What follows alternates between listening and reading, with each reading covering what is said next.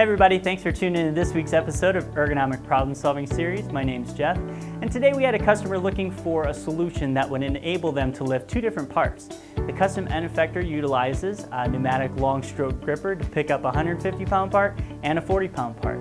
So we ended up using a PM22 model for this application to be able to handle the heavier 155-pound part.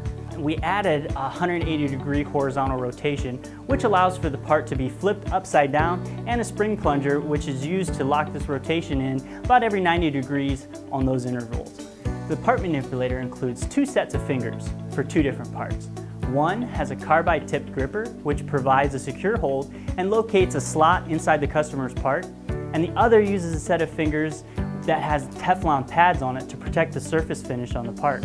It also has a V-shape, which assists in making sure that we fully encompass the diameter of the part. From the top and the bottom caps on the fingers, we ensure that the part does not slide out. So if you're looking for an ergonomic solution, give us a call today, 1-800-837-2503, and we can design a custom solution for you.